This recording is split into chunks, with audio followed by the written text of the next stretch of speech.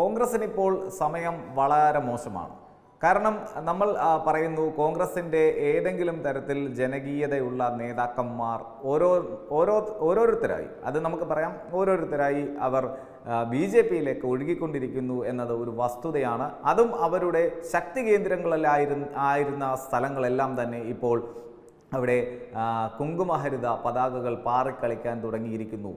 കൈകൊടുത്ത് നിന്നിരുന്ന ആളുകളെല്ലാം തന്നെ കമലമാല ഇടുന്ന ഒരവസരത്തിലേക്ക് വരുമ്പോൾ കോൺഗ്രസ് നേതൃത്വം ആകപ്പാടെ അക്ഷരാർത്ഥത്തിൽ ഞെട്ടിത്തെറിച്ചിരിക്കുകയാണ്. നമുക്കറിയാം, മധ്യപ്രദേശിൽ കമൽനാഥ് എന്ന വൻമരം വീണു. ഇനി അടുത്ത ഊഴം ആരുടേത് എന്നതാണ് ഒരു പ്രധാനപ്പെട്ട ചോദ്യം. കമൽനാഥ് വീണു, തൊട്ടയൽപക്കത്തുള്ള അശോക് ഗെഹ്ലോട്ടിനാണ് ഇനി ലോട്ടറി അടിക്കാൻ പോകുന്നത് എന്നാണ് ഇപ്പോൾ പുറത്തു വരുന്ന വിവരം. ഇവിടെ കംസന്റെ അന്തകൻ ശ്രീകൃഷ്ണനായിരുന്നുവെങ്കിൽ കമൽനാഥ് എന്ന ഒരു കംസന്റെ അന്തകൻ ജ്യോതിരാദിത്യ സിന്ധ്യ എന്ന കൃഷ്ണനായിരുന്നുവെങ്കിൽ രാജസ്ഥാനിലെ അശോക് ഗെഹ്ലോട്ട് എന്ന കംസന്റെ അന്തകൻ സ്വാഭാവികമായും സച്ചിൻ പൈലറ്റ് എന്ന മറ്റൊരു യുവ നേതാവായിരിക്കും. കോൺഗ്രസിൻ്റെ മറ്റൊരു ജനകീയ മുഖമുള്ള ഒരു യുവ നേതാവായിരിക്കും, സംശയമൊന്നും വേണ്ട. അത്തരത്തിലുള്ള വാർത്തകളാണ് രാജസ്ഥാനിൽ നിന്ന് ആ ഉഷ്ണക്കാറ്റിൻ്റെ ചൂടോടുകൂടി ഈ ഇന്ത്യ മുഴുവൻ ഇപ്പോൾ പറന്ന് പാറി അടിച്ചുകൊണ്ടിരിക്കുന്നത്. നമുക്കറിയാം, എന്നാണ് അശോക് ഗെഹ്ലോട്ട് എന്ന വൻമരം വീഴാൻ പോകുന്നത് എന്നത് മാത്രമാണ് ഇനി കൗണ്ട് ഡൗൺ എണ്ണിക്കൊണ്ട് രാഷ്ട്രീയ നിരീക്ഷകർ ഇരിക്കുന്നത്. അത്തരത്തിലുള്ള വാർത്തകളുടെ ഒരു വിശദാംശം ഇതാണ്. BJP സർക്കാർ മധ്യപ്രദേശിൽ അധികാരം പിടിക്കുമെന്ന് ഉറപ്പായത്, ആ ഉറപ്പിന് പിന്നാലെ രാജസ്ഥാനിലും BJP അധികാരത്തിലേക്ക് വരും എന്ന കാര്യത്തിലും ഒരു സംശയവും വേണ്ട എന്ന തരത്തിലേക്കുള്ള വിവരങ്ങളാണ് പുറത്തു വരുന്നത്. കോൺഗ്രസിന് ലഭിക്കുന്നതാകട്ടെ എല്ലാ സ്ഥലങ്ങളിൽ നിന്നും, രാജസ്ഥാൻ ഇപ്പോൾ അവരുടെ ഭരണത്തിലുള്ള അശോക് ഗെഹ്ലോട്ട് മുഖ്യമന്ത്രിയായിട്ടുള്ള രാജസ്ഥാനിൽ നിന്നും അവർക്ക് ലഭിക്കുന്നതാകട്ടെ അത്ര ശുഭകരമല്ലാത്ത വാർത്ത എന്ന് തന്നെ നമുക്ക് പറഞ്ഞു വെക്കേണ്ടതുണ്ട്. രാജസ്ഥാൻ കോൺഗ്രസിൽ നിന്ന് ചില MLAമാർ പാളയം വിടാൻ ഒരുങ്ങുന്നു, കോൺഗ്രസ് പാളയത്തിൽ നിന്ന് രാജിവെക്കാൻ ഒരുങ്ങുന്നു എന്നതാണ് ഏറ്റവും പ്രധാനപ്പെട്ട കാര്യം. സച്ചിൻ പൈലറ്റിൻ്റെ വിശ്വസ്തരായിട്ടുള്ള ചില MLAമാരാണ് പരസ്യമായി കൊണ്ട് അനിഷ്ടം പ്രകടിപ്പിക്കുന്നത് കോൺഗ്രസ് നേതൃത്വത്തിനെതിരെ, ഭരണത്തിനെതിരെ എന്നതുകൂടി കാണുമ്പോൾ സച്ചിൻ പൈലറ്റ് എന്ന യുവ നേതാവ്, സച്ചിൻ പൈലറ്റ് എന്ന ഒരു ജനകീയ നേതാവ് BJPയിലേക്ക് എത്തും എന്ന കാര്യത്തിൽ ഒരു വലിയ പ്രതീക്ഷയുണ്ട്. മറ്റൊരു കാര്യം, ജ്യോതിരാദിത്യ സിന്ധ്യയുടെ വലിയ അടുത്ത സുഹൃത്താണ് ഈ സച്ചിൻ പൈലറ്റ്.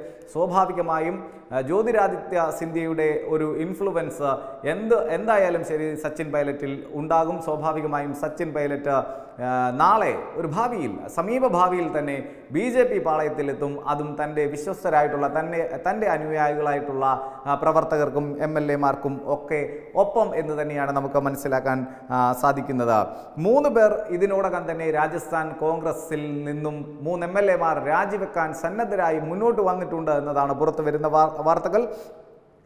രാജസ്ഥാൻ ഉപമുഖ്യമന്ത്രി സച്ചിൻ പൈലറ്റ് ജ്യോതിരാദിത്യ സിന്ധ്യയുമായി അടുത്ത ബന്ധം പുലർത്തുന്ന വ്യക്തിയാണ്. സ്വാഭാവികമായും ഈ 2 യുവ ഫേസുകളെ തഴഞ്ഞിട്ടാണ് ഈ യൂത്ത് ബ്രിഗേഡിലുള്ള രാഹുൽ ഗാന്ധിയുടെ യൂത്ത് ബ്രിഗേഡിലുള്ള ഈ 2 ജനകീയ യുവ നേതാക്കളെ തഴഞ്ഞിട്ടാണ് സോണിയാഗാന്ധിയുടെയും ഒക്കെ മറ്റു ചില ഇടപെടലുകൾ കൊണ്ട് മധ്യപ്രദേശിൽ കമൽനാഥും രാജസ്ഥാനിൽ അശോക് ഗെഹ്ലോട്ടും അവരുടെ പരിചയസമ്പന്നത എന്ന ഒരു വിശേഷണത്തിൽ പേറിക്കൊണ്ട്, ആ വിശേഷണത്തിൻ്റെ ചിറകിലേറിക്കൊണ്ട് അവർ മുഖ്യമന്ത്രി കസേരയിൽ ഇരിപ്പുറപ്പിച്ചത്.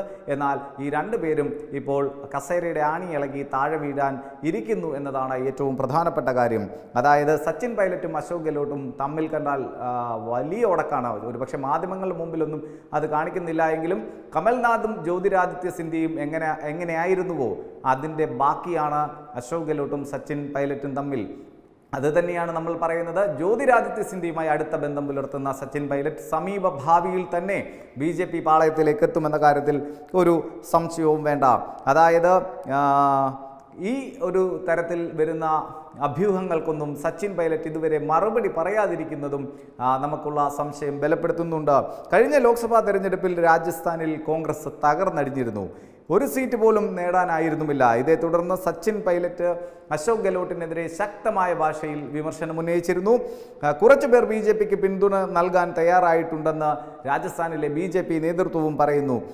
അതായത് വസുന്ധര രാജ സിന്ധ്യ എന്ന ഒരു ജനകീയമായിട്ടുള്ള ഒരു നേതാവിൻ്റെ ഒപ്പം രാജസ്ഥാൻ വികസനത്തിൻ്റെ പാതയിലേക്ക് കുതിച്ചുകൊണ്ടിരിക്കുന്ന സമയത്തായിരുന്നു രാഷ്ട്രീയ കുതിര കച്ചവടം നടത്തി കോൺഗ്രസ് ഒരുപക്ഷെ തെറ്റിദ്ധാരണ പരത്തിക്കൊണ്ട് അവിടെ ഒരു ചെറിയ വിജയം നേടിയത്. ആ വിജയം നേടിയതിൽ ഏറ്റവും പങ്ക് വഹിച്ചിട്ടുള്ള ഒരു യുവ നേതാവായിരുന്നു സച്ചിൻ പൈലറ്റ്. അതുകൊണ്ട് തന്നെ സച്ചിൻ പൈലറ്റിൻ്റെ ചുമലിലേറിക്കൊണ്ട് രാജസ്ഥാനിൽ വീണ്ടും ഒരു വലിയ തിരിച്ചുവരവിന് ഒരുങ്ങുകയാണ് അവിടുത്തെ BJP എന്ന് തന്നെ നമുക്ക് മനസ്സിലാക്കണം. സമീപ ഭാവിയിൽ തന്നെ, ഒരിക്കൽ കൂടി ഞാൻ പറയുന്നു, സമീപ ഭാവിയിൽ തന്നെ രാജേഷ് പൈലറ്റ് എന്ന മുതിർന്ന കോൺഗ്രസ് നേതാവിൻ്റെ മകനായിട്ടുള്ള സച്ചിൻ പൈലറ്റ് എന്ന വ്യക്തി സ്വാഭാവികമായും ഇപ്പോൾ രാജസ്ഥാൻ്റെ ഉപമുഖ്യമന്ത്രിയാണ്. അദ്ദേഹം BJP പാളയത്തിൽ എത്തുമെന്ന കാര്യത്തിൽ ഒരു തർക്കവും വേണ്ട.